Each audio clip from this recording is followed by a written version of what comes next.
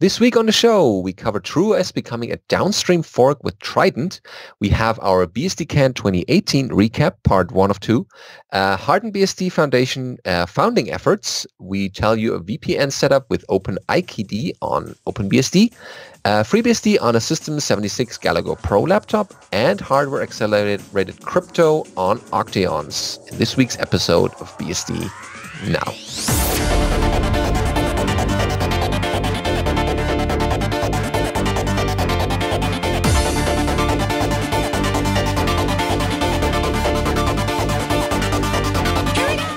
BSD Now, episode 250, BSDCan 2018 recap, recorded on the 13th of June 2018.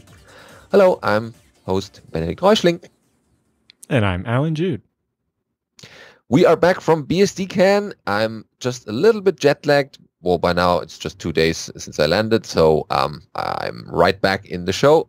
And Alan is with me as well, so we should get right into the headlines. But before we talk to you all about the cool stuff that happened at BSDCan, we have other news from TrueOS. They're focusing on core operating systems. Of course, they're open.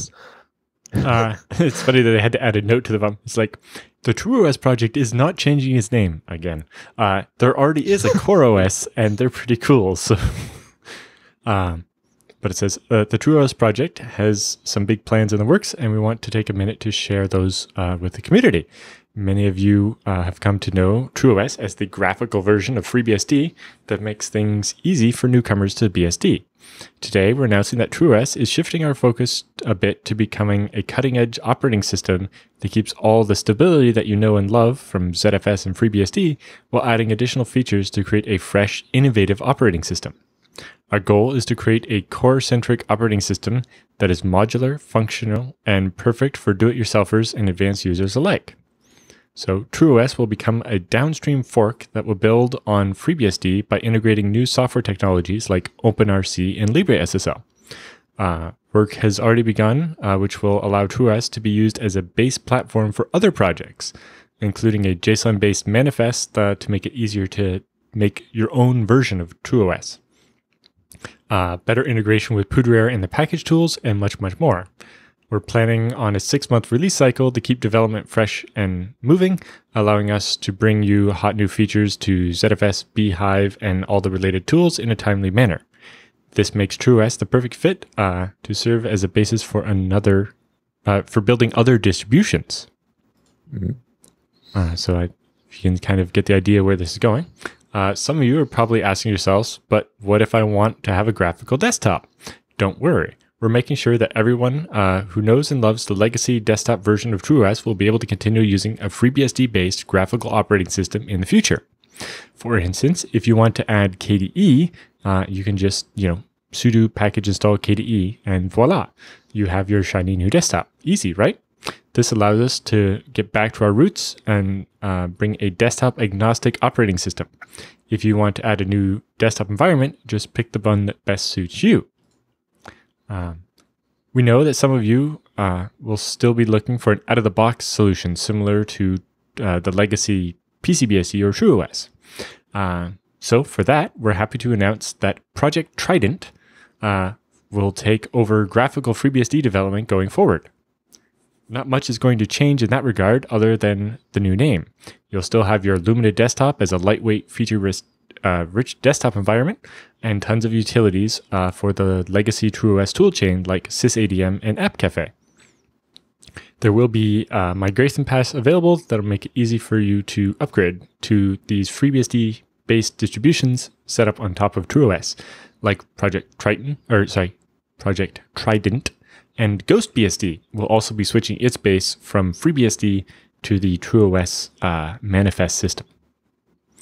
So they say we look forward to this new chapter for TrueOS and hope it will that you will give these new additions a spin. Tell us what you think about these changes by leaving us a comment. Don't forget you can ask us questions on our Twitter or as part of our community by joining the TrueOS forums when they go live in about a week. Thank you for being a loyal fan of TrueOS. Okay. So when they have an FAQ here, so we could read this back and forth in a second. But so basically what's happening is TrueOS is kind of reverting back to what TrueOS was before PCBSD renamed itself to TrueOS, which is the base operating system that is under FreeNAS and TrueNAS. And so IX will get back to focusing on building the operating system, and Chris and the other TrueOS developers will get back to focusing on building the core of the operating system and the good bits. And then what they've done is built a system to make it very easy to make the kind of distributions of TrueOS on top of it by just specifying, I want TrueOS, but with this desktop and these packages and this look to it. And then you click a couple of buttons and it will make that distribution for you. And so GhostBSD, one of the GNOME-based desktops of FreeBSD, is going to switch to using that platform because it'll make it easier for them to maintain their version. And then Trident will be basically the continuation of what was PCBSD, where you get your Lumina-based desktop. And, Chris has already mentioned that he might, as an example, just throw together a KDE5-based distro of TrueOS. Yes, that's just Chris' love for the KDE environment. Yeah. So now over at, so TrueOS will remain the project that IX pays people to work on, and Project Trident will be the now community-driven process of actually building doing the integration of a desktop environment on top of TrueOS. So now we have their shiny new logo and an FAQ that tells us a little bit about what it is. So I guess if you want to read the questions, I can read the answers. Mm-hmm. Sure. So the first question is, why did you pick the name Project Trident? Well, we were looking for a name that was unique, yet would still relate to the BSD community, since BSD, the FreeBSD mascot, is always pictured with his trusty trident, that yellow pitchfork-looking thing. That's a trident. A pitchfork has 4 tines and is different. A trident is, like, what's the god of the sea named? Poseidon? Poseidon, yes.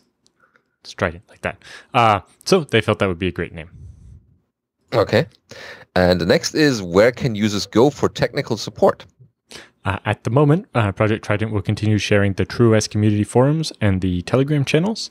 We're currently evaluating dedicated options for support channels in the future, as some of those things, Project Trident will continue to add things on top of TrueOS that don't exist in TrueOS, and so it might not make sense to share the support infrastructure. Mm-hmm. But and we the don't next want to one, leave people with an empty forum if they have questions. So for now, it will continue using the TrueOS stuff. Yeah. And then it will branch off at a certain point. Can I help contribute to the project? We will always looking for developers who want to join the project. If you're not a developer, you can still help. As a community project, we will be more and more reliant on contributions from the community in the form of how-to guides and other user-centric documentation and support. And some of this stuff, you don't really need to be a C developer to help put together manifests and the stuff you need to do to make a successful desktop operating system. There's a lot of stuff that you can help with as a non-developer. Yeah, for sure. How is the project supported financially? Project Trident is sponsored by the community, both through individual and corporate donations.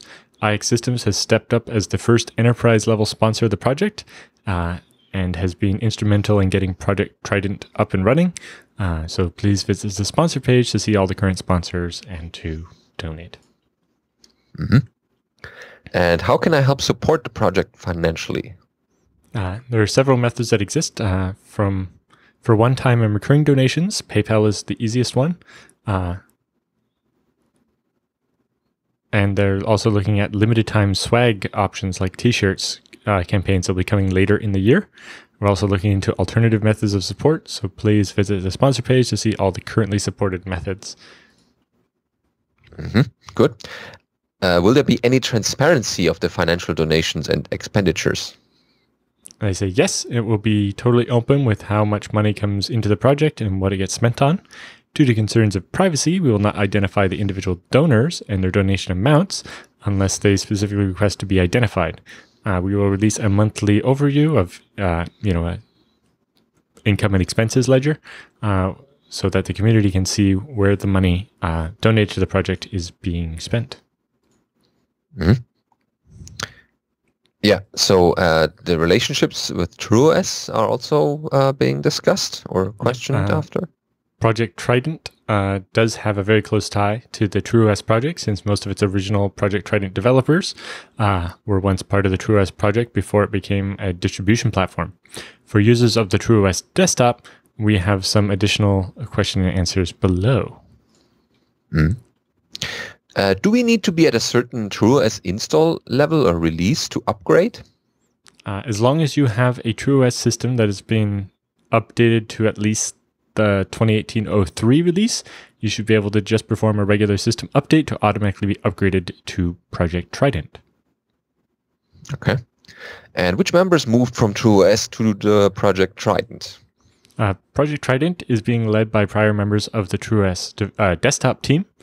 Since the focus is on the desktop, the people working on underlying OS stay with TrueOS, but the desktop people move over to Trident. So that's Ken Moore, who developed Lumina, and JT, who's also the producer of the show here. And as well as Tim Moore, who will move over to Trident to work on documentation to make sure that you always know how to do everything. And Rod will do community and support work for Trident. And since Project Trident is a community-first project, we look forward to growing the team with community members. Excellent. All right. That's about Trident, and of course we'll let you know if there are future developments in that space. Yep.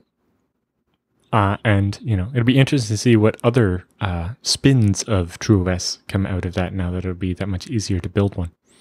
Yeah, what kind of downstream things will develop upon that, or there's a super nice desktop alternative to KDE developing, whatever it is, we'll see.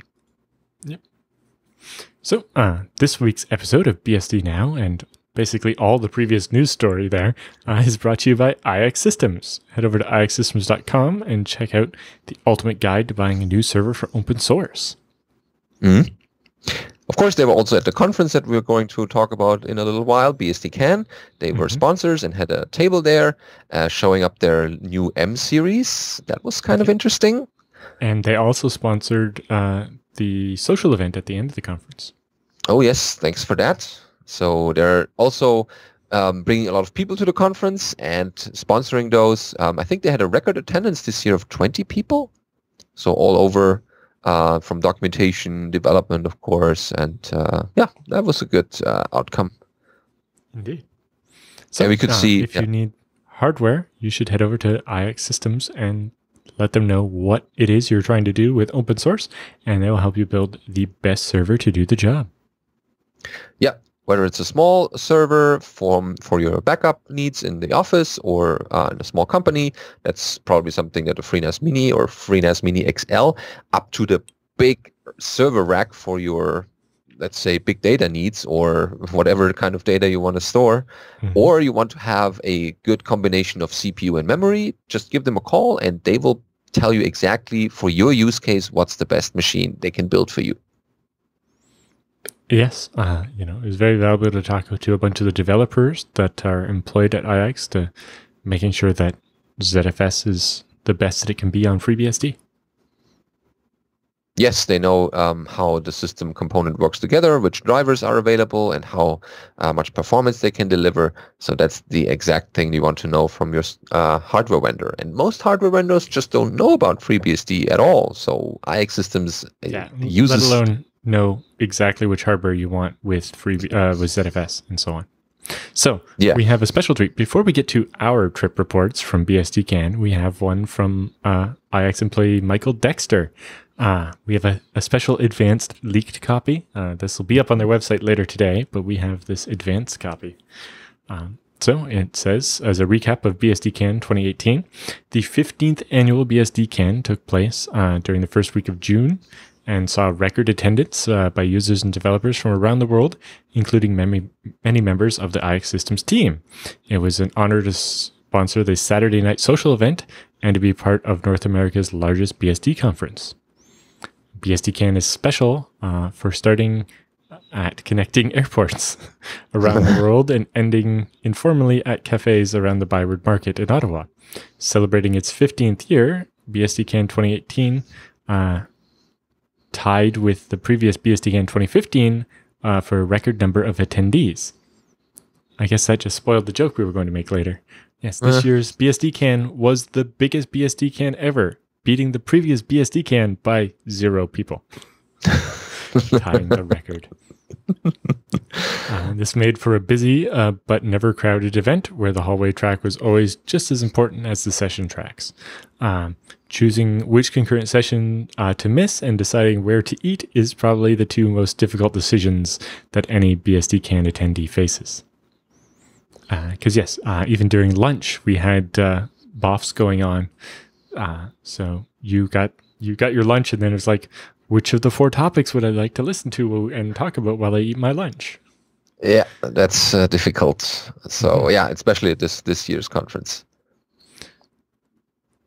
Yeah, so the first social event of BSDCan traditionally now is the Goat BOF, a Birds of a Feather session where everybody meets up at the Royal Oak before the conference starts and celebrates with Groff and, get reintroduced to all of our friends that we maybe haven't seen for a whole year. Many weary travelers can unwind and catch up with colleagues and rarely have the pleasure of seeing in person. Then mildly rested and acclimated, attendees and speakers then start a mix of tutorials and developer summits and, last minute presentation preparation for some people. Who would do that? I don't know what they're talking about. Not me this time. I was prepared. It might help that I gave a slightly shorter version of the same talk at a different conference a couple of weeks before.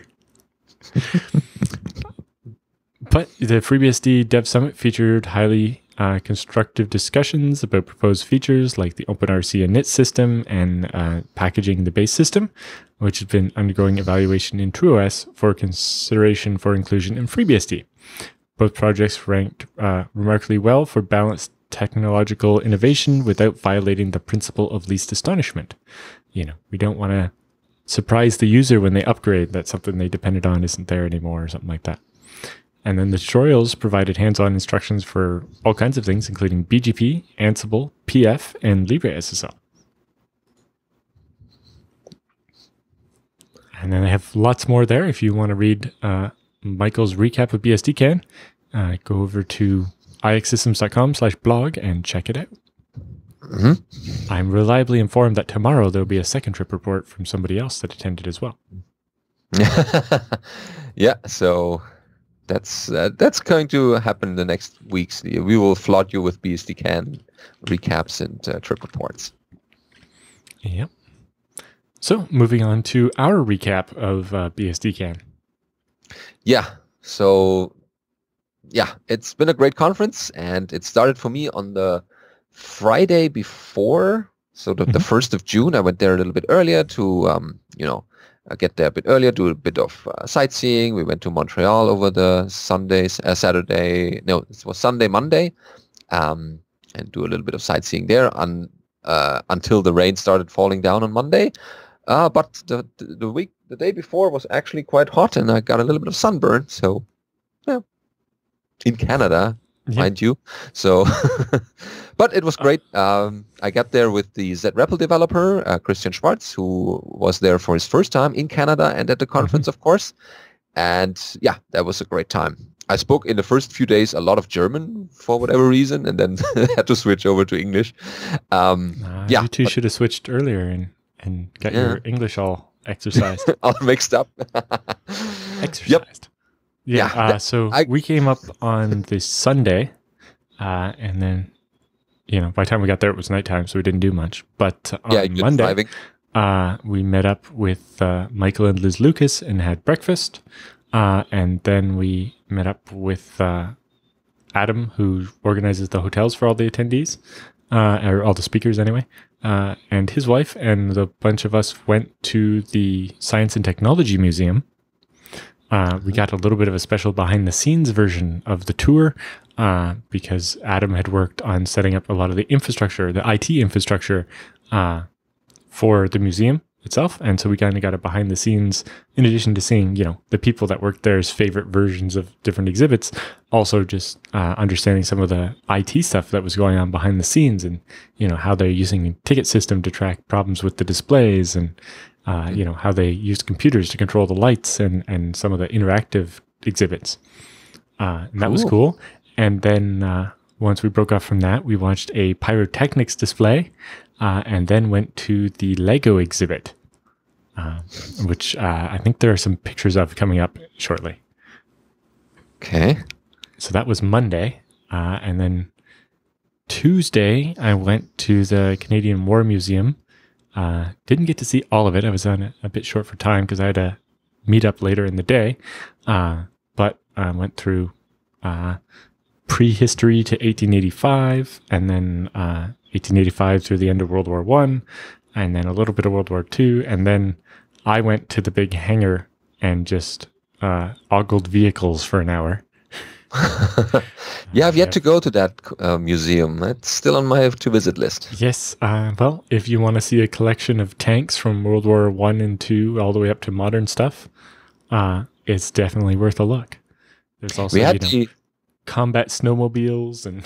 Ooh, yeah. Well, we did the Ottawa tour that starts at the War Memorial, and that pretty much drive around and hop on, hop off tour with Christian, who hasn't seen it before. It was very windy on that day, but that was still a cool tour. So we got a little. When we were driving up on Sunday, the rain was really heavy, and then Monday it rained a while we were inside the museum, but that didn't really deter us too much. Yeah, and then on Tuesday evening, as we already mentioned in Dexter's trip report, the Goat Buff started at the Royal Oak Pub, so where people had a chance to meet and greet and, recap every last event they went to and, all the happenings in the BSD world. Unfortunately, I could not attend that one because the Tuesday had an all-day FreeBSD Foundation meeting. That's our annual board meeting. We have to, elect the usual members again, the president, the vice president, the secretary and treasurer. And also, in the evening, also had, after a little dinner, a journal editorial board meeting to determine what kind of future issues the FreeBSD journal will have. Well, there's a picture of the back of my head. Yeah. So I'm showing off some pictures from the Goat Buff here. You see lots of people meeting up. We got there a little bit late, but not too late, and I got to talk to Matt Ahrens and Sarah Hartsey about some work I had done on ZFS since the last time I spoke to them at the ZFS user conference, about a month and a bit before, or 2 months before, I guess, and talked to a bunch of other people. It was, nice to get to catch up with people that I haven't seen for a while. Yeah, excellent. Yeah, so that went on for a while, I guess. Some people just couldn't finish and, were a bit tired on the next day, which started the actual... So these are the 2 days of tutorials for the conference, but in parallel, there's the FreeBSD Dev Summit happening. So that's also 2 days. And Gordon Tetlow organized the Dev Summit with a bunch of help from others. And he opened the Dev Summit, welcome everyone, and then let Deb Goodkin take the stage to talk about the FreeBSD Foundation efforts in, education and development and some other things like how many new people we get on board. So Li Wen is now working at the foundation to assist in quality assurance. So Jenkins, continuous integration, continuous deployment that he already did, but now in a more formal role focusing on that whole... Huh. He gets to work on it full time instead of just as a volunteer.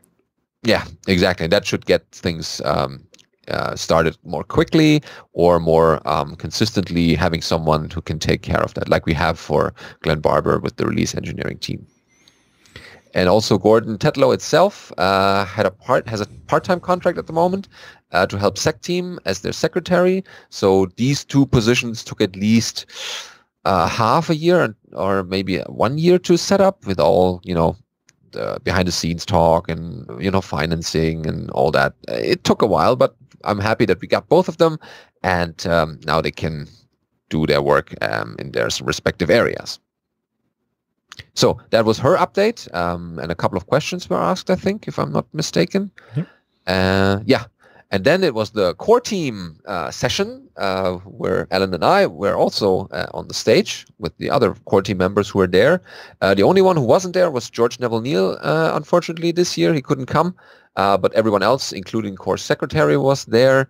And we gave an overview talk of the things that we did in the last 2 years, because you remember there's a core election going on still. I think we have a week left or so. Well, we get the frequent question, what is core doing about it? So we gave a short presentation recapping all the things we've done in the last 2 years. And, it was a lot more work than it sounded like. Yeah, so we could fill almost an hour, and we kind of got a bunch of questions from the audience.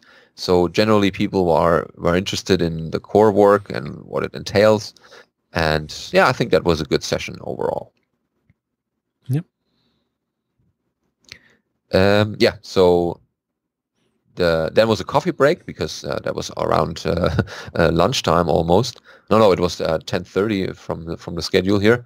After that, we had a release engineering talk, because people wanted to know, or at least we wanted to show that release engineering is important and what kind of role it has in making the release work or get out on time, and what kind of efforts are needed to make that happen in time and in good quality. And Marius presented that. And there were also a couple of questions, or at least... Yes, we also had a somewhat lengthy discussion about the code freezes and how we do that, especially for the major versions.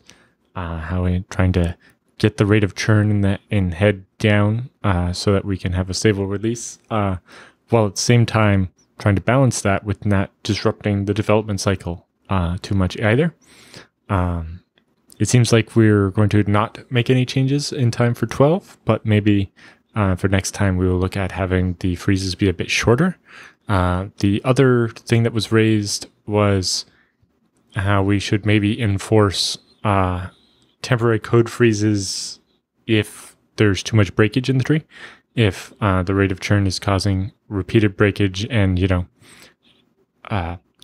tinderbox system detects that we've not had a successful build in X amount of time, that we institute a temporary code freeze until all the breakages are fixed before we allow development to continue.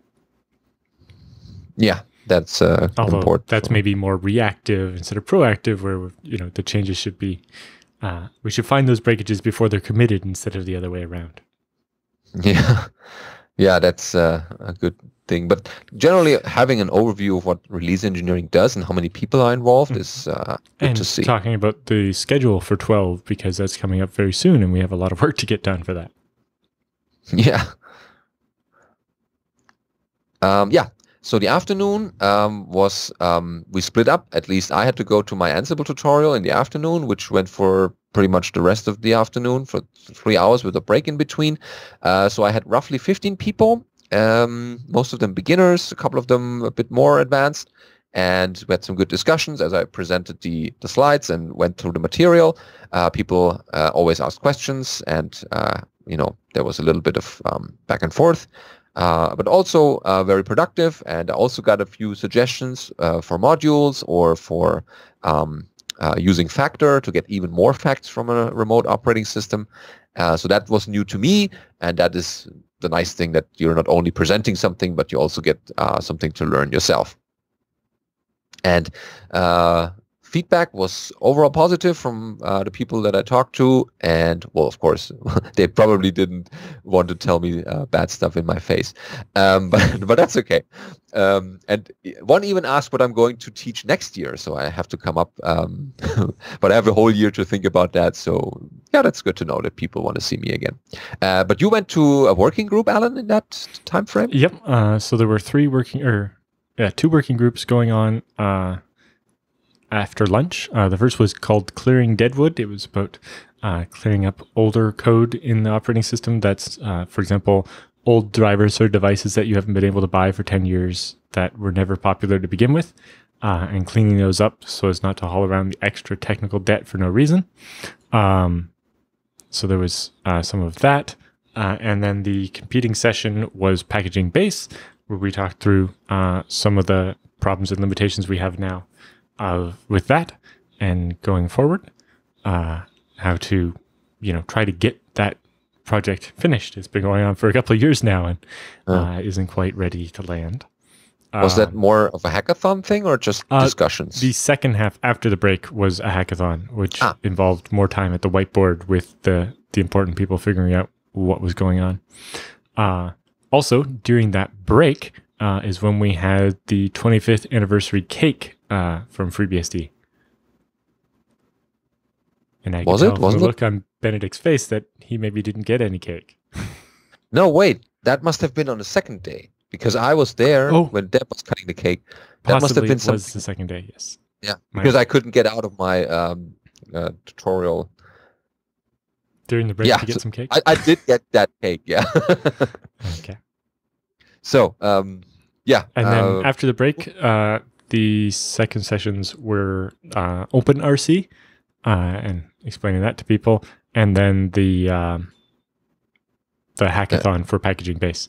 And I think in the other room that was supporting a hackathon, we also had a talk about some of the crypto framework in FreeBSD for accelerating things like crypto offload on some of the newer network cards and so on. Yeah, so we couldn't be in those rooms. But if someone has been there and wants to report on that, send us in, and we'll cover that in the show. Yeah, good. I hear good things from the OpenRC group. They are they had a lot of enthusiastic people in there, and they want to make things happen. Let's just say that. I don't see that there are any objections that far. They just need to do a bit of work to get that integrated in one way or the other. Yeah, that was anything. Oh, okay, of course, then after that, everyone had a bit of time off to unwind, but then there was a dinner for developers in the Henderson residence. We couldn't have the hackathon or the hacker lounge in the Unity residence this year, so although the room was pretty much empty the whole time I looked at it, so I don't know what went on there, but that was the Henderson residence that had more tables and space. It's a bit further out from the venue, but people were there and took the walk there. So that was the dinner with basically pizza. I didn't go there for one reason. There was some kind of dinner going on. So, but when I came back, there were a lot of empty pizza cartons and people were still talking. So that seems to have been gone well. And then the next day, June 7th, is the second day of the FreeBSD Dev Summit. Gordon also opened that one, giving a much longer talk, actually, with an insight into the FreeBSD Sec team, which is basically handling all the security in FreeBSD, the security vulnerabilities, security issues they have to deal with, or so there was talk about some of the different vulnerabilities and how they were handled, and in particular, the debug vulnerability that came out that was coordinated by Microsoft and how well that went, and using that as a case study, and in general, trying to have more vulnerabilities handled that way than some of the other ways they've been handled over time. And there was a bit of talk about how still a bit too much of the vulnerability management stuff is, there's not conscious selection of who gets included in whatever. It's just like, oh, I happen to know a guy at that project, so we can reach out to that person, and trying to formalize some of that, and just hoping to have more of these disclosures handled the way that the most successful ones have been handled. Mm. And he also described how the process works that takes place when there's a security vulnerability by explaining it from an old advisory that they did a while back, so that people can see what's involved in just getting the right people, and also writing up the whole text about the advisories and all these things. That's a lot of work. Yep. And then there was also talk about creating a new security architecture team. So currently, a number of bits of code review, or commits don't go in because they're waiting for review by sec team. And the way the current sec team is structured, they're basically completely set up for the dealing with the vulnerability disclosure stuff, and not necessarily the right resource to review changes to crypto drivers or the random number generator and so on.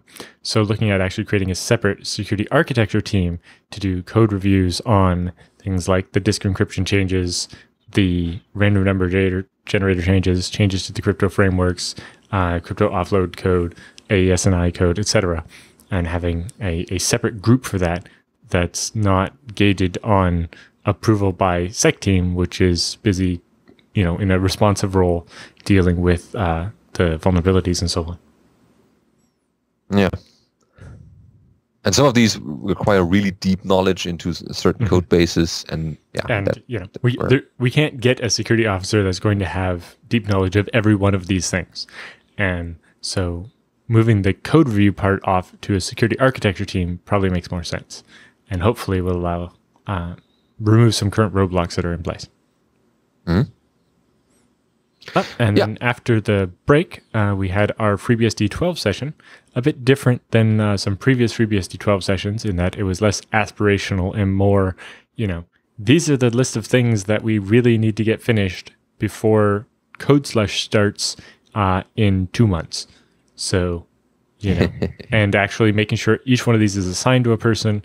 And Rod Gimes from the release engineering team has took the notes from that and created a set of Bugzilla bugs and set up so the release engineering team can track each of those projects and how it's going, and trying to get all those things wrapped up and finished and committed and working and tested by the start of the Code Slush, so that we can have a more high quality release. Yep, that's always, and also it's like, oh, we want to get this feature in, but it's still not finished. So let's keep it out to make it not a disappointment for people. And so we put it in 12.1, whatever. For some of it, because the ABI is locked after 12, and you can't go and change the ABI to add the feature in 12.1, is which shims and placeholders do we need to get into the ABI in 12.0, even if we're not going to use them until 12.1. Yeah. So features are ready when they're ready, but people should still assign to them and work on them to make it happen. So actually, you can see here the release engineering schedule, but you can find that on the freebsd.org website. Yeah, the full listing and what people plan to do. Yep. Then we had lunch, and then we took the group photo, both regular and in 360 version. Yep, that was a new gadget. So everyone around the whole camera. Yep. And then afternoon, we had two different working groups: the transport group, which is focused on networking and TCP, and the OpenZFS group, where we had recaps of what had been going on with ZFS since last year, and some of the features that we have now that you might not have heard about, features that are coming very soon, and then features that are coming down the road. We also had a talk about some changes in the OpenZFS project, and now that a lot of development is happening in Linux first, considering changing FreeBSD's kind of to not necessarily use Solaris or the OpenZFS repo as the source of upstream so much as cherry pick features from any other ZFS implementation, and kind of, doing that the right way. Yep. For me, it was a bit, just a couple of people talking, and the rest of the room was like, whoa, you're very deep into the code. But still interesting. Alexander Moten also had some performance graphs and flame graphs, looking into some particular performance problems he's seeing with very high-speed devices, and using the chance to talk with the other people that there's only a handful of people in the world that are ready to discuss that topic, and if more than two of them are in the room at once, we might as well start pulling out the flame graphs and figuring out what's going on. Yep. So I don't know whether that.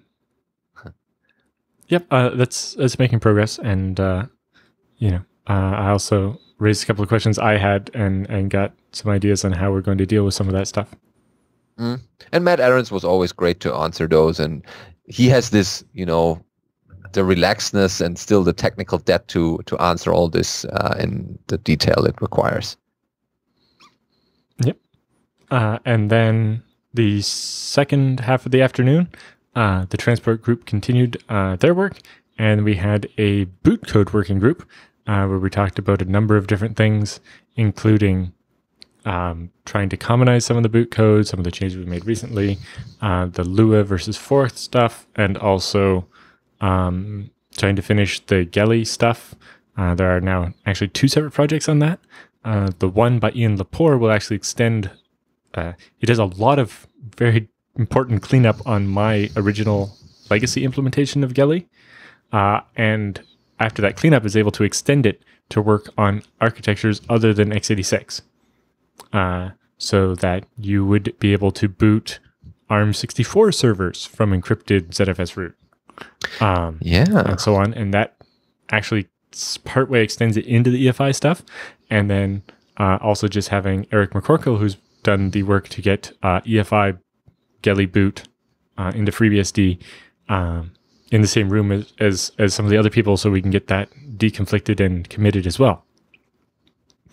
So it's very good to have just those people in one room for an hour, which is the reason why we have these dev summits.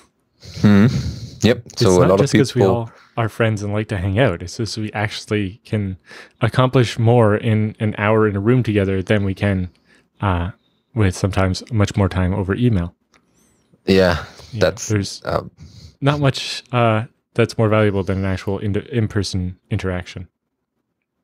Yeah, indeed. So they just go in a corner or have a hallway track a little bit besides the normal track, and then things happen. Yes, that's at least. We have a couple of IX Systems photos from BSDCan as well, but of course this is just the Dev Summit and the tutorials of the first 2 days. Yes, but we've already kind of gone too long on that, so we will pick up and talk about the main days of the conference. Well, next week. You're gonna have to wait. We covered like the first 5 days, the many days of pre-conference and the first 2 days of the conference. Getting deeper into the conference, you're going to have to wait for next week, I think. Yeah, that will require a whole extra show for coverage. Yep, but do check out all the pictures. The first set from Olivier Weber has many of the pictures annotated so that you can actually put names to the faces. And there's some effort going on to actually attach names to the rest of the people as well, as we try to get, you'll be able to tell who's who, which is something that's often been requested. Yeah, for people who have never been there and just looking at the picture, who is that? In particular, it's like, I've spent a lot of time working with so-and-so, but I've yet to actually find out what they look like. Really that's very helpful. Name to the face, and so on.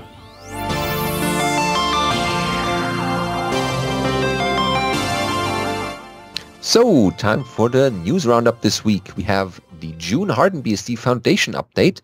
So this is over at the HardenedBSD website, of course, hardenedbsd.org. And they write, or Sean Webb writes, who was also at the conference, we at HardenedBSD are working towards starting a 501c3 not-for-profit organization in the United States. Setting up this organization will allow future donations to be tax deductible. And we've made progress and would like to share with you the current state of affairs.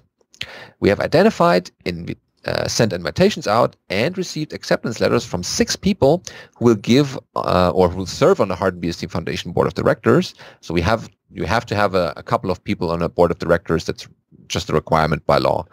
You can find their BIOS below in the latter half of the 2018 of June, in the beginning half of July 2018. They will have their meeting for the first time as a board and formally begin the process of creating the documentation needed to submit to the local, state, and federal tax services, so that this is officially registered, and then you can get the tax donation.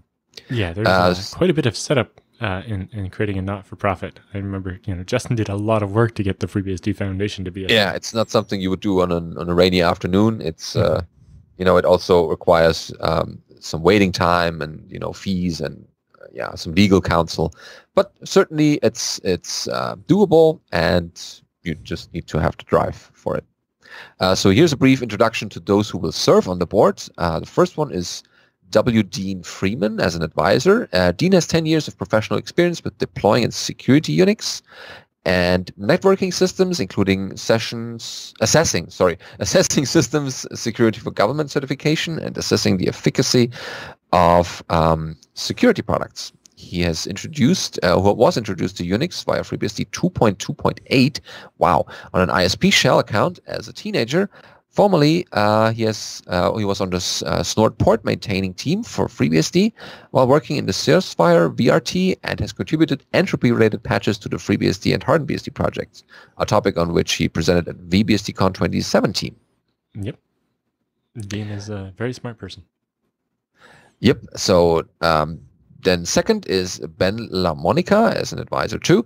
Ben is a senior technology manager of software engineering at Morningstar Incorporated, and has been developing software for over 15 years in a variety of languages. He advocates open source software and enjoys tinkering with electronics and home automation. The next person is George Saylor, as also an advisor. George is a technical director at G2. Mr. Saylor has over 28 years of information systems and security experience in a broad range of disciplines. His core focus areas are automation and standards in the event correlation space, as well as penetration and exploitation of computer systems. Mr. Saylor was also co-founder of the OpenSCAP project. Number 4 on the board will be Virginia Suidan as an accountant and general administrator.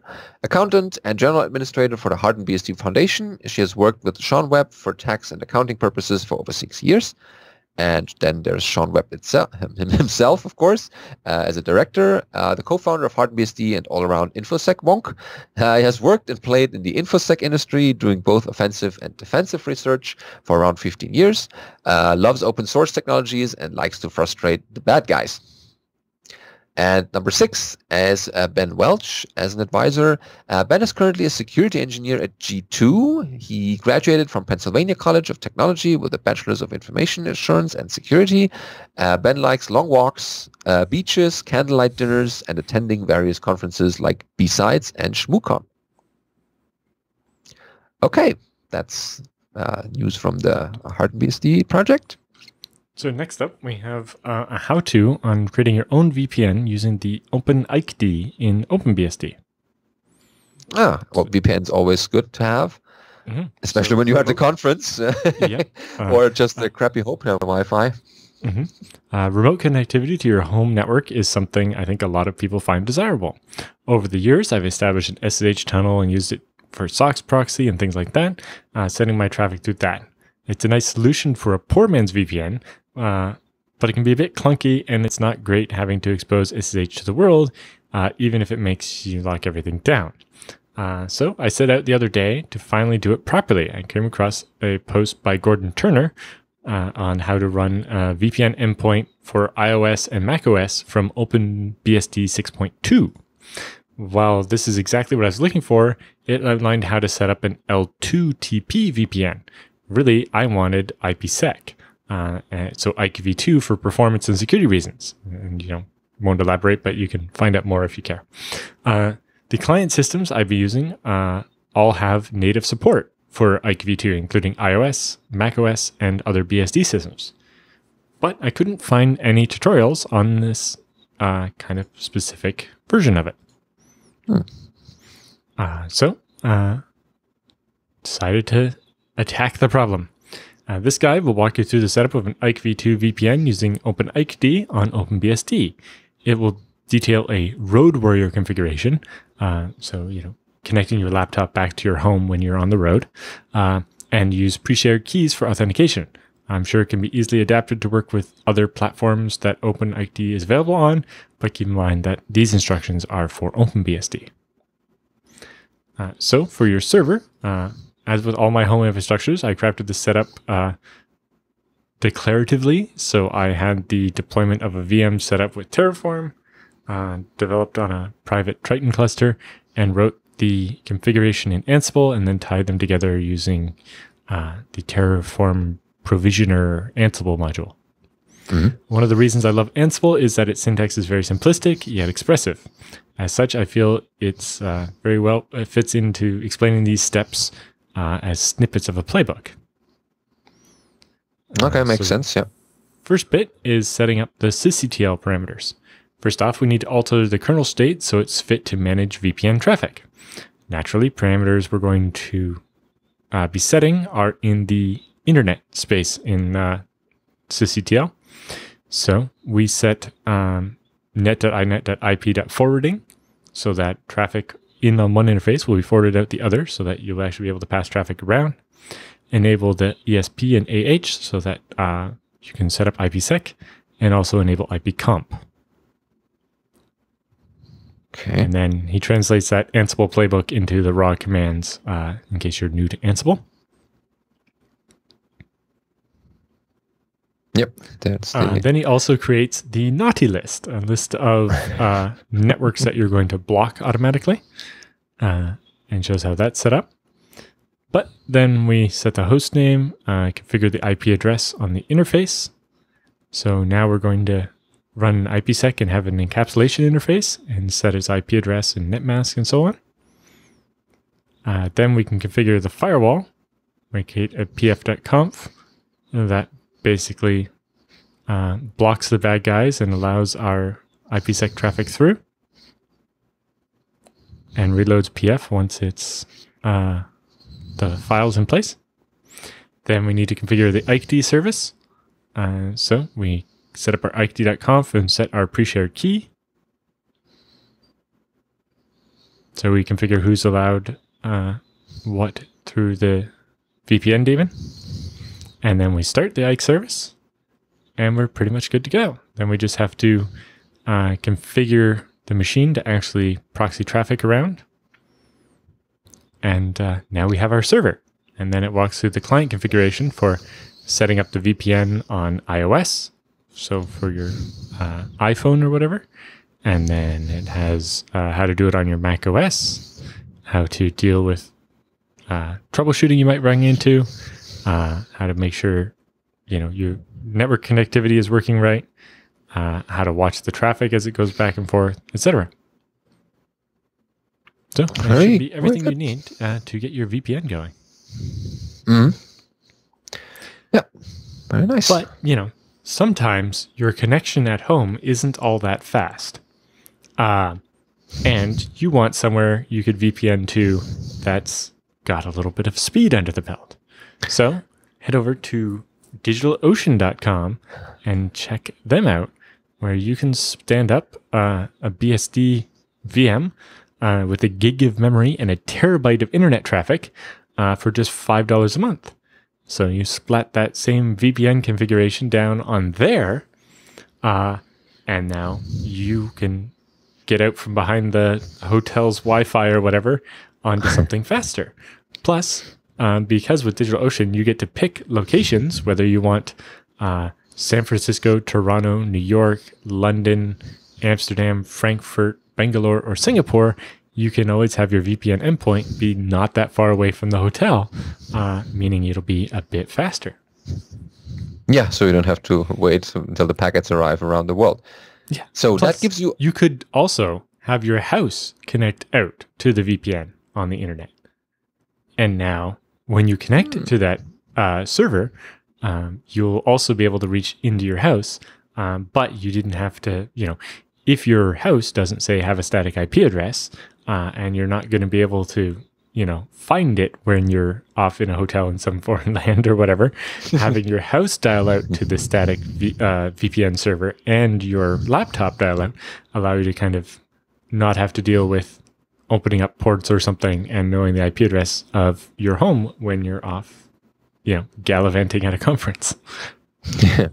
Or for the more stay-at-home folks or just want to run servers, they can also run those on the DigitalOcean droplets, like the one-click apps that give you on the spot a MongoDB cluster or a MongoDB server at least. Or if you want to run a WordPress blog or just a MySQL server, that's already available. So you only have to select it, and then it will be instantiated for you within seconds. Yeah, or in my case, on Monday, it was like, oh, look, I have this new thing that needs to be separate from all my previous things, and it needs a mail server, and I need it ASAP. 45 seconds of clicking around on the DigitalOcean website, and boom, I had a brand new FreeBSD instance running. Package install, postfix, devcot, OpenDKIM, etc., and spamd, I guess, spam assassin. Then I had a mail server up and running, which was really nice to have. Oh, and did you have to share that mail server with other people, with the team management? Yes, and I also invited other people to the team setup in DigitalOcean so that if I'm not available, other people will be able to log into the account and restart that VM or upgrade it or manage it or whatever. Yeah, that's cool because only one person, you can configure it in a way that one person sees the bill. The other people are only doing the management parts, so you can separate it still. You can even go further than that and designate other people. You have your account owner, and then you have the people that have access to the billing, and then you have the people that only have access to the droplets. Yep. Or things like load balancers and floating IPs and block storage. It's all available in DigitalOcean for you to use. Yeah, I predict block storage in our future there. So yeah, it's coming. And if you want to try it out, that particular VM I set up on Monday is likely going to need it soon. Yeah, and the nice thing about DigitalOcean, it can grow with demand. So if your box is too small or doesn't have the right performance anymore, then just size up and give it a little bit more CPUs or more memory. So that's all happening and easy to do in DigitalOcean. Yep.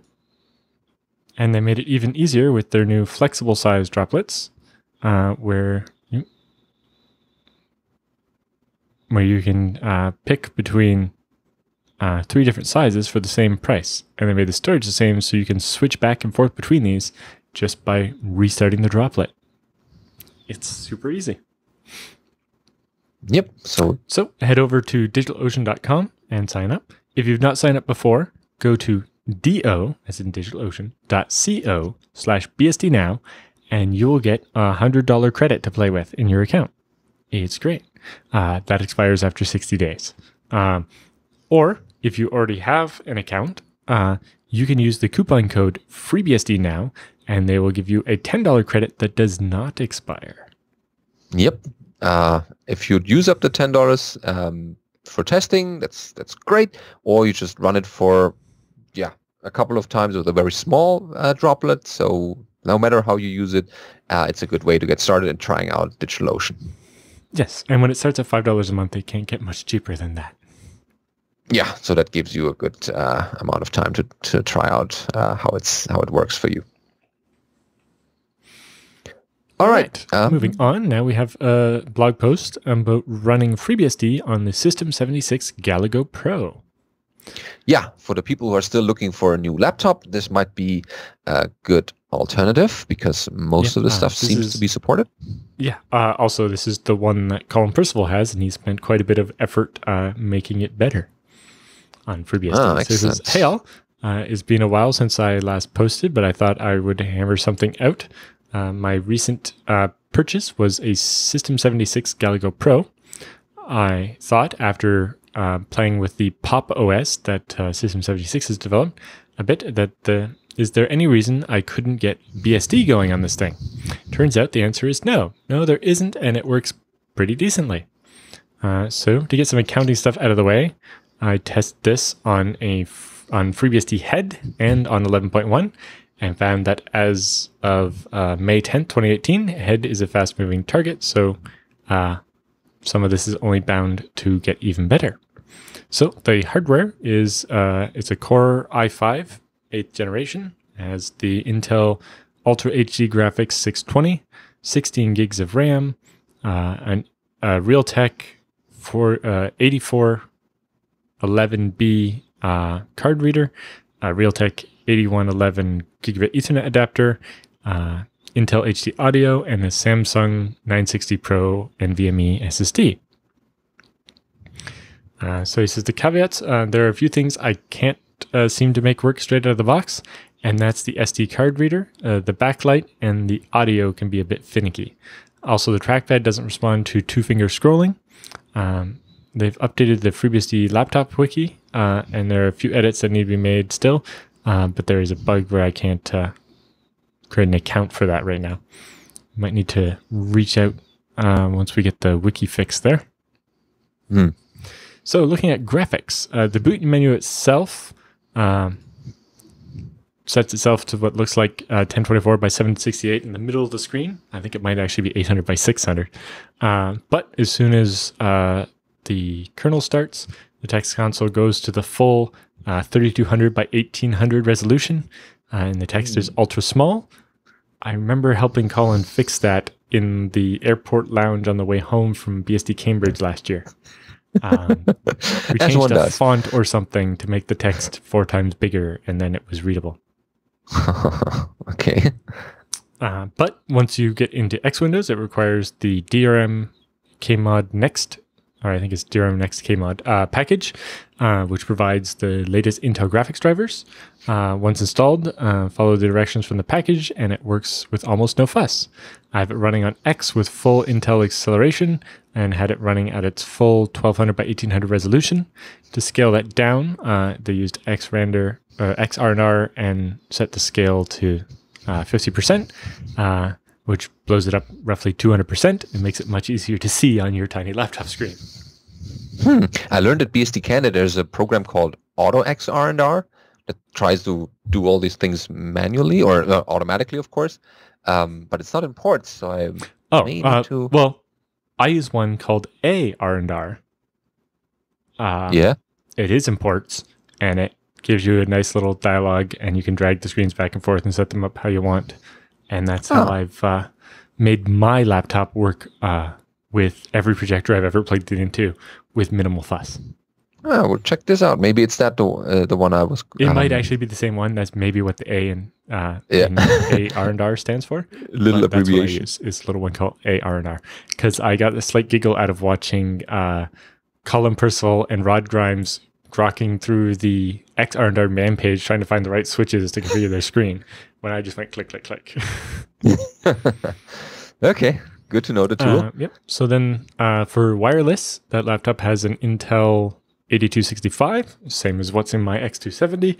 So you just load the IWM driver and you're good to go. Battery, he says, it seems to be getting about 5 hours out of the battery, but everything reports out of the box as expected. I could get more by throttling the CPU down speed-wise. This is where I'm lucky with the X270. I'm getting about 12 hours of battery life under FreeBSD. Part of that is the particular model of processor I have has this system called up-down TDP, where based on the clock speed, it changes not just kind of the draw of the processor, but also its thermal frequency. So if you're running it at, I think, under a gigahertz, it drops down to being a 7-watt processor instead of its default 15 watts, which means you can get even more battery life. And once you go over 2 gigahertz, I think is the mark, it actually kicks up to be a 25-watt processor. So you can burn through that battery very quickly if you want to build world really quickly. Or if it's plugged in, you can kick it up a notch. Yeah, and on the other times you slow down. Just out of the box without having done anything to try to save battery, I'm getting like 12 hours of battery out of it, so I'm very happy. Okay, that's a decent amount of yes, I think this is in particular why George returned his Galago Pro and went for the X270 was just the battery life. But Colin's kept his and is quite happy with it as well. I'll have to ask Colin how he's doing for battery life, and maybe he's found a couple of the right switches to make the battery last a bit longer. Oh, yeah. I think the CPU might have that same up-down TDP thing, and just setting that correctly could make, 15 watts versus 25 watts. This makes a very big difference in how long the battery is going to last if it provides, 60 watt hours. 60 divided by 25 is a lot less than 60 divided by 15, and so on. So anyway, the conclusions from the blog post is that it's a pretty decent experience. While it's not as polished as the ThinkPad, there are some positives with a bit of work and polishing. In particular, that screen resolution is much higher than the 1920 by 1080 you get on the X230. And the laptop itself is not bad. The keyboard is nice and responsive. The build quality is pretty solid. My only real complaint is that the trackpad is stiff to click and sort of tiny. Sorry. Well, bless you. I imagine the stiffness in the trackpad will go down over time, and it's stiff specifically so that it doesn't get kind of loose too soon. Yeah. Well, that's a good point. If people know, people should retest their machines after like 3 or 6 months to see how everything now works, whether the keys are more stuck now or less stuck. Yep. We should definitely hope that the people that are writing these about their new laptops will keep us up to date over time. Anyway, they say they seem to be a bit indifferent to non-Linux OSs running on the gear, but this isn't anything new. I won't have any problems using it, and it's enough that when I work through this laptop, but not sure at this stage if my next machine will be another System76 or if, go back to Lenovo or something. But they say they have impressed me enough to put them in the running when I go for my next portable machine, however many years down the road. Okay. Well, people who are in the market for a laptop might want to check this out, especially when they're running FreeBSD. And I guess the other BSDs are also well enough supported to make a decent machine. Okay, next up we have hardware. Well, we have Alan sneezing, of course. We cut that out. Yeah, it's in my head. Hardware accelerated AES HMAC SHA on Octeons over at undeadly.org, and that means OpenBSD. So we have here a commit by Visa at OpenBSD, interesting name, that's been submitted but disabled for now to use built-in acceleration on Octeon CPUs, much like AES-NI for x86. And they decided to test TCP bench and IPsec before and after updating and enabling the OctoCrypto, aptly named, driver. They didn't capture detailed performance stats from before the update. They had heard someone say that edge router lightboxes would only do some 6 megabits per second over IPsec. So they set up a really simple IPsec conf with IKEY ESP, the encapsulated security protocol, I think, from A to B, leading to a policy of ESP tunnel from A to B, SPI, deadbeef, auth, HMAC, SHA2, 256, ENC, AES. So very simple rule here for IPsec. So going from one ERL to another, they collect Octeons. So they have a bunch to test with and let TCP bench run for a while on that. The numbers hovered around at 7 megabits per second, which coincided with what they've heard, and also that most of the CPU gets used while doing it. Then editing the generic kernel on Octeon, removing the comment on the OctoCrypto 0 on main bus 0 and recompiled, booting into the new kernel and got the OctoCrypto line and D-message, which means that the kernel has activated that device. It was time to rock the IPsec tunnel again. The crypto algorithm and HMAC used by default on IPsec coincides nicely with the list of accelerated functions provided by the driver. So here's a couple of numbers. before the tunnel traffic numbers. Just one quick look at the sysdetpigs, which says while the IPsec is running at full steam. So we can see here that there's crypto, there's softnet, there's TCP bench, and CPUs are roughly 50% used, so that's not too bad. So this indicates that the load from doing IPsec and generating the traffic is somewhat nicely evened out over the 2 cores in the edge router, and there's even some CPU left unused, which means they can actually SSH into it and have it usable.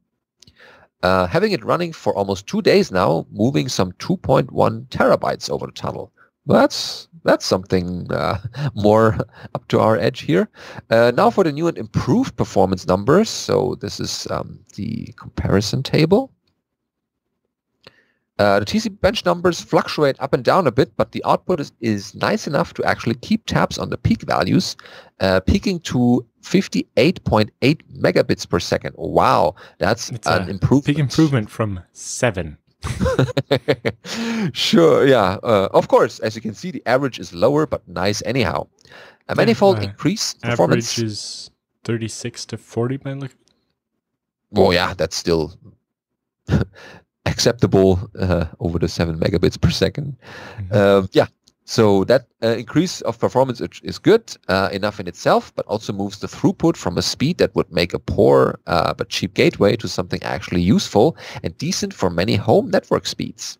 So the biggest problem after this gets enabled will be that my option to buy cheap used ERLs diminishes.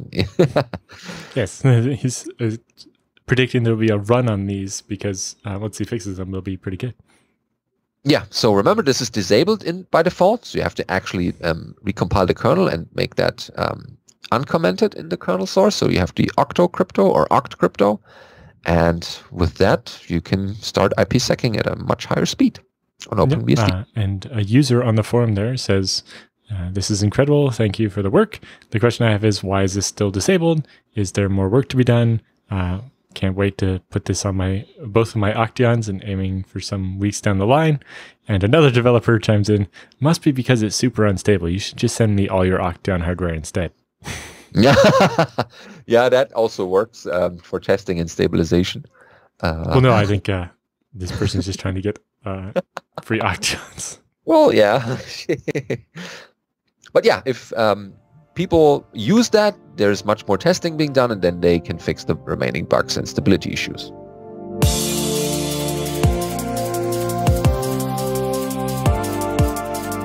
Time for BSD Bits this week. We have using FreeBSD text dumps over at etink.com. Interesting domain name. Emerging technologies. That explains it. Yes. So if you need to debug a panic on a remote FreeBSD system, but don't want to transfer large core dumps from that remote system to your system to do the debugging, and can't afford the downtime caused by dropping into the KDB debugger screen, a text dump may be the answer.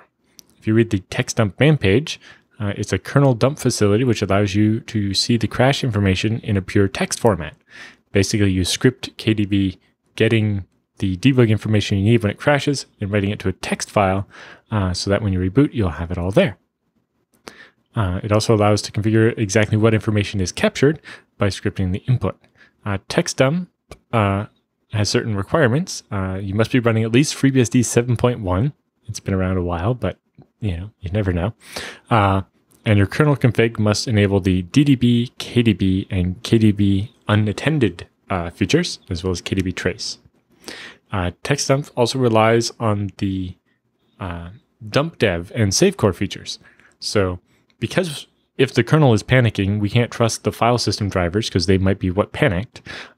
We write unstructured, well, only slightly structured data to the swap device. So use dump dev to declare which device you would like to crash dump to.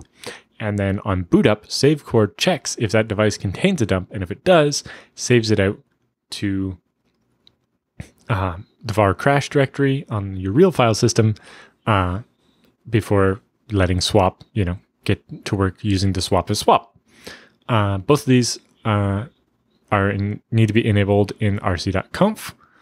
Dump dev can be set to auto, and it will just use the first swap device.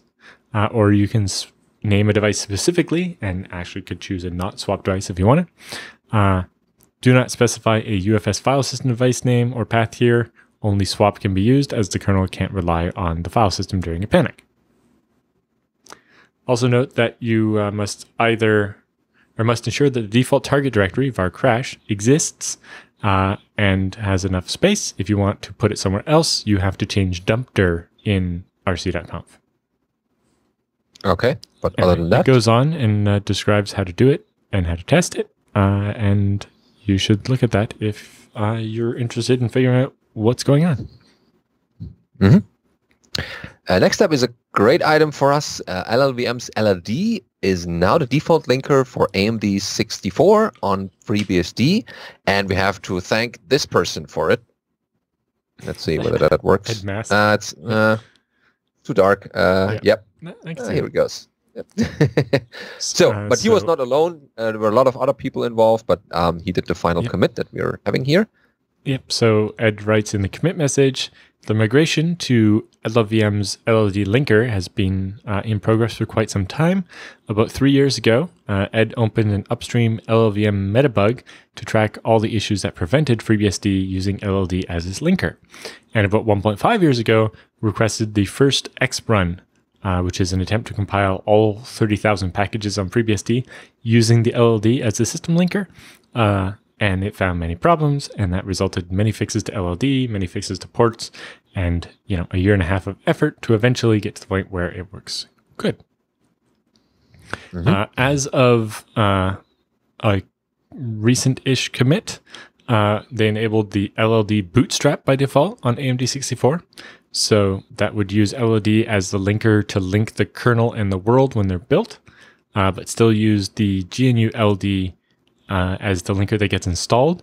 So your FreeBSD compiled from source would be set up with LLD, but the LD linker installed on the system after would be the GNU one, so that any packages that didn't work with LLD yet wouldn't stop compiling. But the vast majority of issues observed when building ports with LLD as the system linker have now been solved. So they've now enabled LLD is LD, so that the LD command installed by default will be the LLVM one, not the GNU one.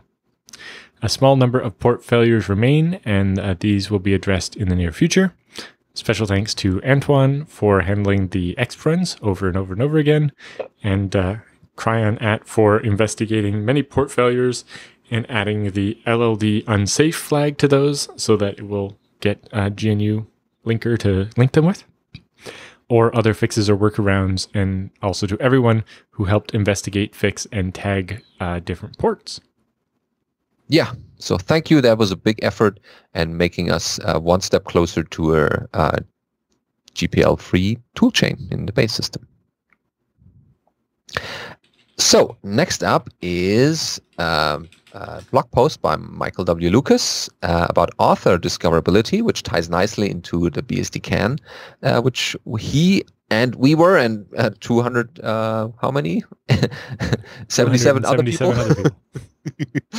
Yeah, so he writes, I'm at BSDCan, so it's a great time to talk about the discoverability aspect of being a writer.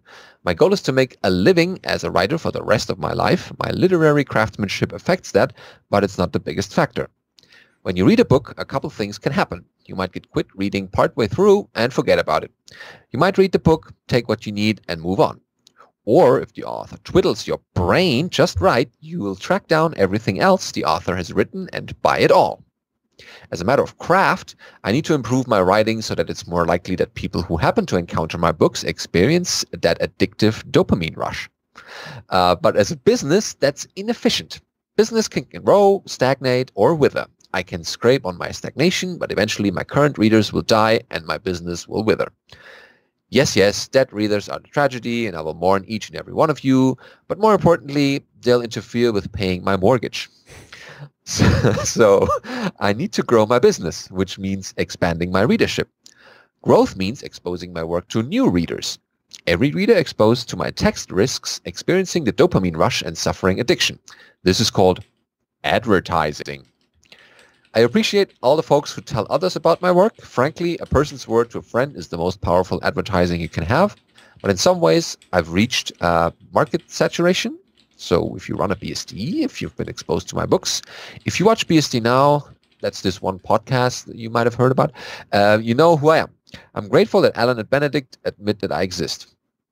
Well, yeah, we had a good time last week. So, and yeah, you write good books, Michael. Parts of the non-BSD world know I exist. Every time Julia Evans says something nice about me, I get a sales surge. Nixcraft supports my work with reviews and public statements. These folks help pay my bills. So I know my work can generate appeal beyond my core BSD crowd. I'm now looking for other podcasts to appear on for both fiction and nonfiction. Actually, Michael Lucas asked us whether we could do another interview with him, so we'll make that work in the future. Yeah. So he'll be on IT in the D on July 30th. A couple of other podcasts are in discussion, so we should look out for that. Ideally, though, a book sells itself. A book generates buzz. One book that hits drags in many new readers. I've hit a viral hit in the last 12 months. A book brought in more readers than any podcast I've been on. That book is, of course, Savaged by Systemd.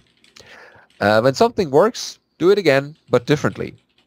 Maybe as a dystopia rather than satire, and with blockchain instead of Systemd. Yeah, so there is Bedazzled by Blockchain now. I saw the book at the conference. In unrelated news, I'm a bad person, and I should feel bad. Okay, yeah, so definitely spread the word about authors you like, and if one is Michael W. Lucas, you might as well, recommend that twice to two people.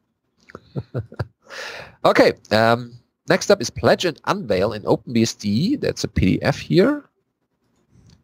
That seems like this is the slides from Bob's talk at BSDCan. I haven't seen that yet. Okay. Good to have that already available, so you can see what the talk was all about. Of course, the audio will come later if you're missing a couple of pieces.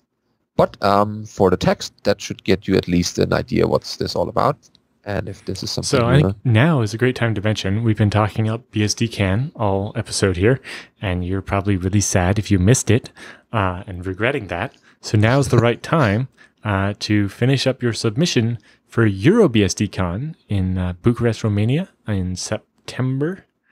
4 days left. Yeah. The 20th to the 23rd. And yes, you have until Sunday, so that's June 17th, to submit your proposal to be one of the speakers or tutorial givers at BSDCan. Yes, don't miss out on Romania. Presentations are expected to be 45 minutes and delivered in English. Tutorials are expected to be 2.5 to 3 hours or a full day with 5 to 6 hours and also in English. If you head over to the registration.eurobsdcon.org site, you can enter your submission. Just need a short, concise text description of what you're going to talk about. Like 100 words. It's not demanding at all. And also, a short bit about you and why we would want you as a speaker, and what makes you a good authority on the topic you're going to speak about. And lastly, an estimate of your travel expenses, because the conference will take care of travel expenses and lodging expenses for you to come speak at the conference. Yeah, exactly. And that's one more reason to submit something to get there. And another possibility for you to get there is by applying to the Paul Schenkeveld travel grant for BSDCan. If you would like to just attend the conference, but are not financially able to, if you're a good candidate, you can apply for the Paul Schenkeveld Memorial Travel Grant. Submissions are due by June 15th. You actually have a bit less time for that one. You need to get that in by Friday. And they will pick the most deserving candidate and make sure they get to the conference. So that covers the entrance into the conference, the lodging, and the travel. Yeah, you don't have to speak if you don't want to, but at least you get into the BSD space and see what the conference is like. Yep. All right. So a couple of people approached me at BSDCan. Hey, Benedict. And I was like, who are you? Oh, well, I know you from BSD Now. Well, of course, but I don't know you. So they introduced themselves and I asked them, what's your favorite part of the show? And at least a couple of them said the feedback and questions section. But before we go into that one, we should present a sponsor for that part, which is Tarsnap, of course. Head over to tarsnap.com to get your online backups for the truly paranoid setup if you haven't done that already. Yep, Tarsnap again sponsored the FreeBSD Developer Summit, paying for the nice T-shirts that we all got. Yep, on the back side here. Yep. So yes, you definitely need your backups, and so you should do them securely. And if you want to do them securely, the only good solution for that is Tarsnap. Head over to tarsnap.com/BSDnow and sign up. It only costs 25 cents per gigabyte per month, and you get to store your backups in a way that they are 100% safe. They're encrypted on your machine before they're sent to the cloud, and only you have the key. As long as you protect that key, you will be the only person able to decrypt them. Yes, and they're deduplicated. So between the archives, there will be deduplication happening. So you don't have to upload. Let's say you have a 17 gigabytes of Tarsnap backups, which basically comes up to, if you multiply this by the 25 cents, this is just roughly $4. And so you do the first backup, and then you do the second backup with a couple of deltas in between, so you don't have to actually pay for another 70 gigabytes because you only have the delta. The 2 megabytes of data that changed, and then you compress it. So actually, you're paying for 0.8 megabytes of data that changed. Yeah, and you can let Tarsnap simulate how much you would have to pay before doing all that backup, so you can actually make a better judgment about how big the costs are. You can find examples in their documentation in the getting started and general use case. Or figure out, first of all, is Tarsnap supported on my operating system? And you should find that in the download section, and that should pretty much cover all the Unixes of this world, as well as macOS 10 and Windows subsystem for Linux. Yeah, so in the end, it only takes a couple of minutes to make your backups. It's like sign up, put in $5, download the client, generate a key, and do a backup. It's so fast, we'll just stop here and wait until you're finished, and then you come back and tell us, and then we'll do the rest of the show. I see you not doing it yet. You should do it. Yeah. Just add it to cron tab. Think about it. It'll be done. Yep. Anyway, on to the feedback. Yeah. So the first one is from Casey about ZFS on DigitalOcean. That goes, hi, I love the show. I have run a droplet on DigitalOcean before, but wanted to use ZFS. Since that is not available by default for the base system, I decided that I would just get some block storage and use ZFS on that, so I can use IOCage to run some jails on my droplet. I found it hard to figure out how to do that and could not find any guide to help. Do you know of a good guide to use to help me with that?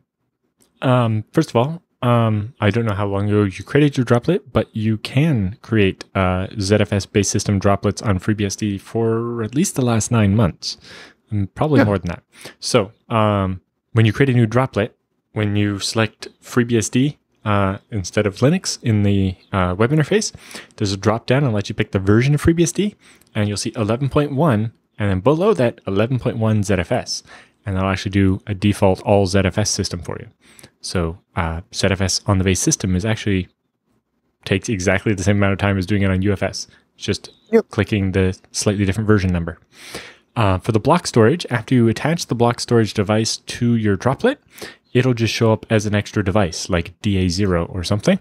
And then you just create a pool the same way you would with a real disk. FreeBSD.org/handbook and check out the ZFS chapter. But basically, zpool, create whatever you want to call your pool, and then the name of the device, like DA0 or whatever that has the block storage, and you'll have a pool. It's that easy. Yep.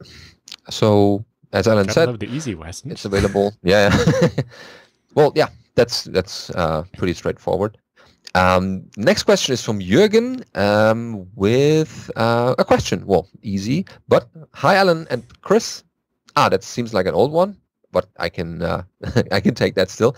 First of all, thanks for the great show. I enjoy it every week. I was just confused by Alan's concluding words about his conference workflow using Git/SVN on ZFS.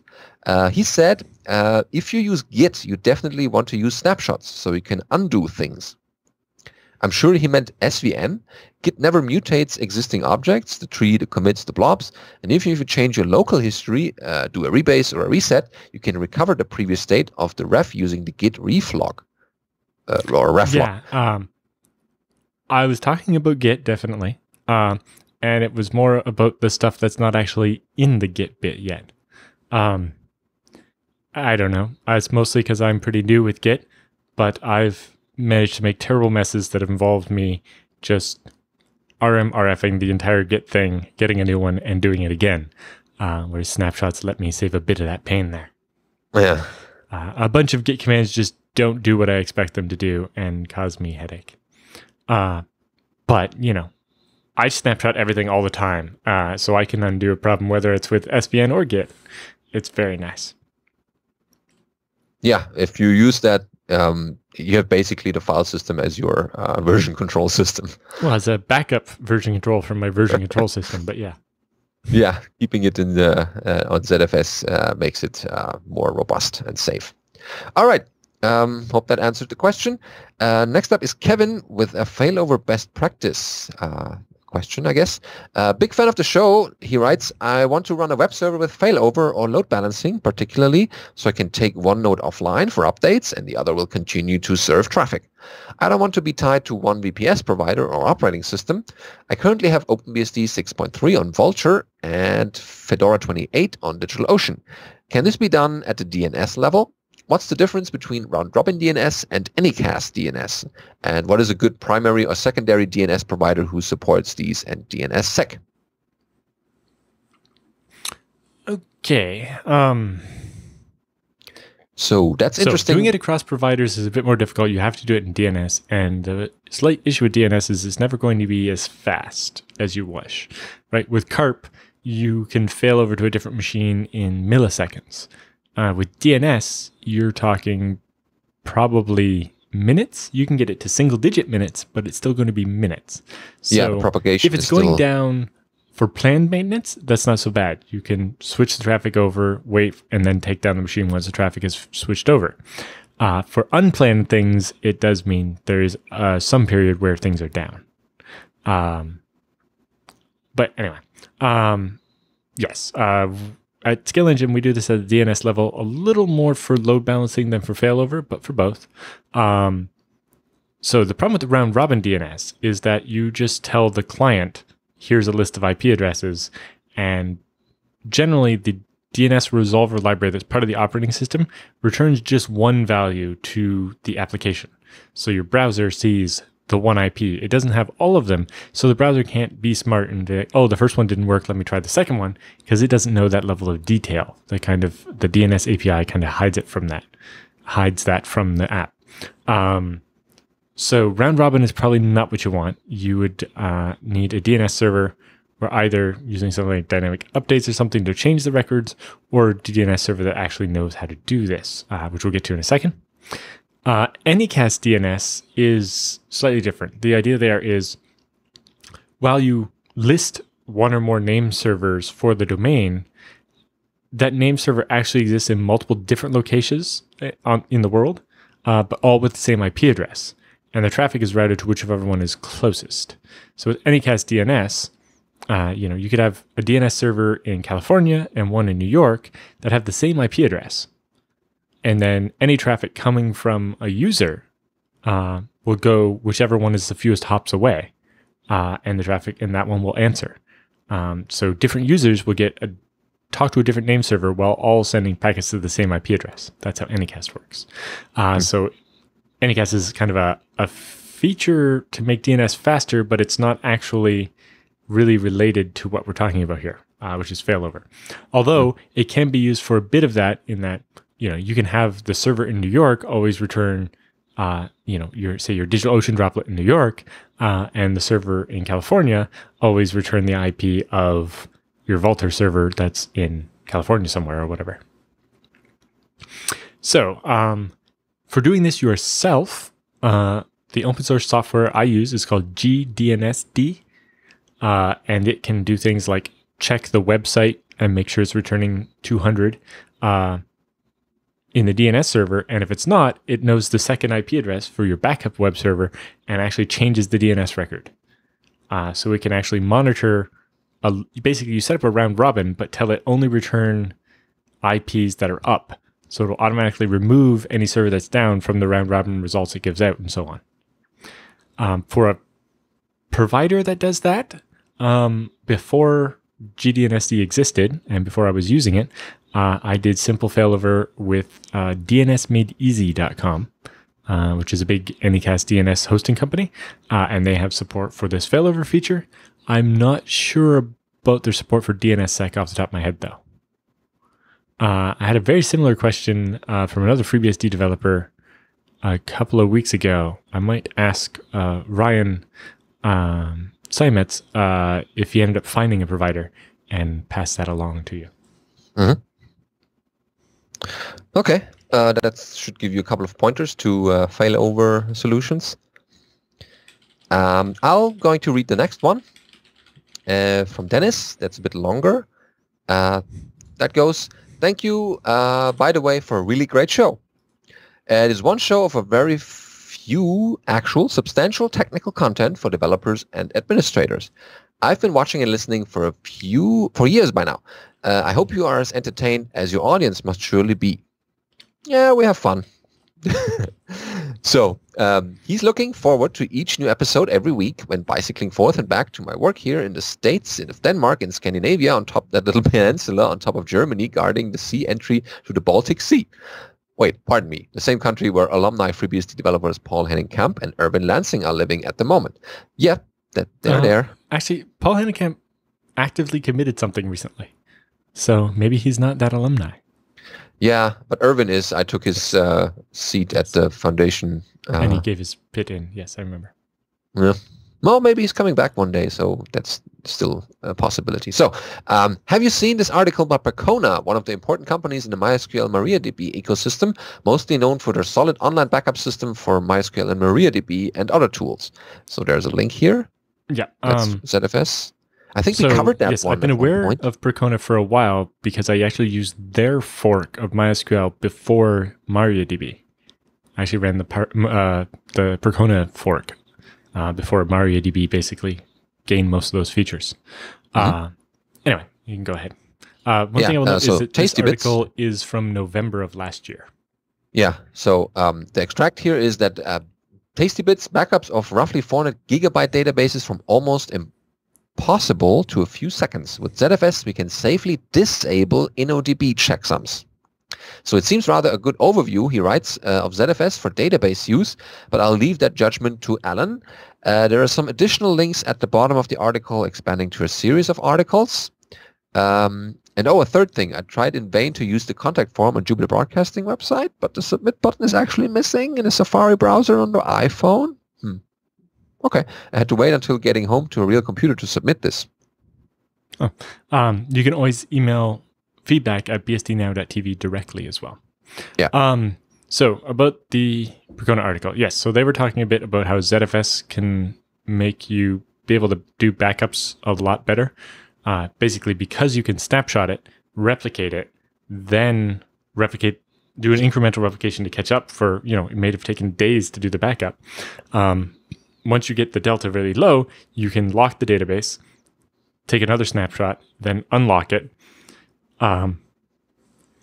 and finish the last incremental and be able to bring up an extra replica of that database very, very quickly without any downtime compared to the traditional tools. They also have had articles about performance analysis they've done of ZFS versus XFS. In the first one, they found ZFS to be quite a bit slower, but in the second one, they found where they were doing things not quite in a way that didn't align very well with ZFS, and by making a couple of minor changes, suddenly they managed to get almost double the performance out of ZFS compared to XFS. ZFS is doing more work than other file systems, so it's expected to be a bit slower. But if you align things quite right, you can take advantage of some of the advanced features of ZFS, like the compression, the compressed arc, and just the better caching to actually get even better performance. Yep, that should be your backup way of using that more efficiently. Yes, but I'm glad to see the Percona people talking more about ZFS, including actually presenting at the ZFS user conference in April. So there's video of that, and we covered it in a recent episode, but you can get the videos from zfs.datto.com, D-A-T-T-O. Mm-hmm. Yeah, in case you want to run similar setups or see how much performance you can get out of that. Okay, thanks for your feedback and questions this week. We kind of reached the episode end for this week. Remember, next week we'll cover the BSDCan actual conference. But in the meantime, send us questions, comments. Maybe you've been a first-timer to the conference or a recurrent visitor, and you have your own views about the conference, how things went. Let us know at feedback@bsdnow.tv or anything else you found on the internet. We'll cover it in a future episode then. Yep. We look forward to seeing you next week. We will have even more stuff about BSDCan and more answers to your questions and whatever else you send us to talk about. So email us at feedback@bsdnow.tv and tell us what you'd like to hear more of. You know, we do the show for you, so it might as well be about the things you want it to be about. Yeah, you want to see and hear the things you care about.